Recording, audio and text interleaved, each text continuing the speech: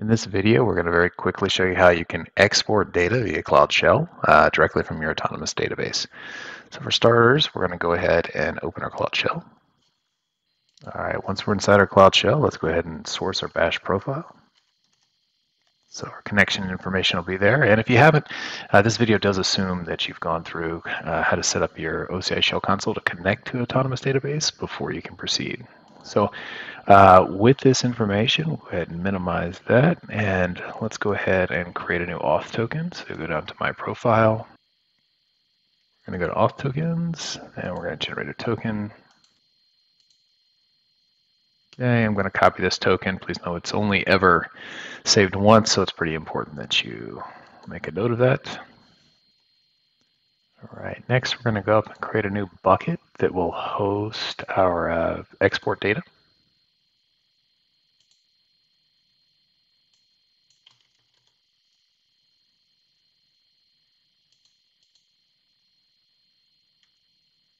Okay, we're going to click into that bucket and we're going to grab two pieces of information. One is the bucket name, and for simplicity, I'm going to put this information right here, and we need to grab the namespace as well.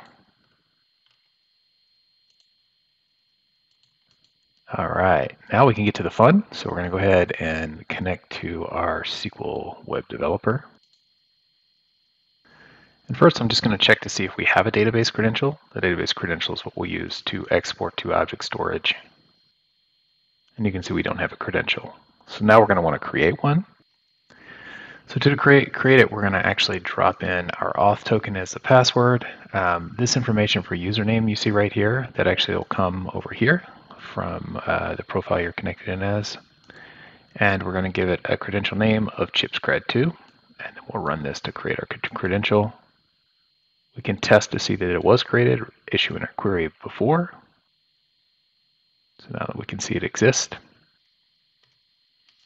Now we're going to go ahead and form the URL to our object storage by pasting in the namespace and the bucket name we collected earlier. With the syntax of this URL formed, we're going to go ahead and start building out our export command here. We'll add in our database connection information, our credential name that we created earlier. We're going to grab the URL to object storage that we formatted and put this as our path. And then we're just going to call this our 8-27 dump file. In this case, we're just going to export a single table. So we'll put that up there. Specify the log file export name.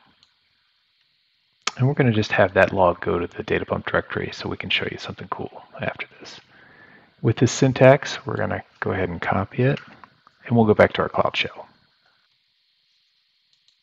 We'll paste this in and run the command.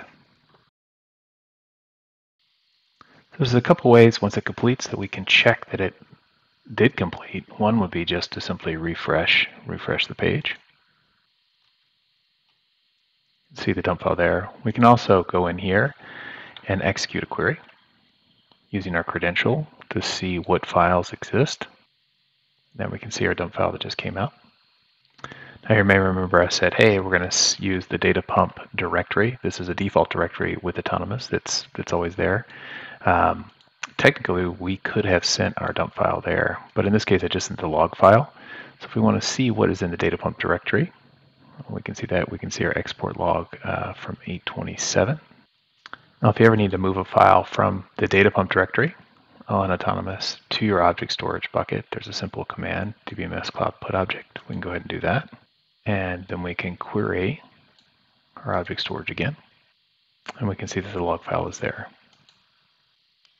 And that's a quick look at how you can use data pump to export from Autonomous and leverage the data pump directory.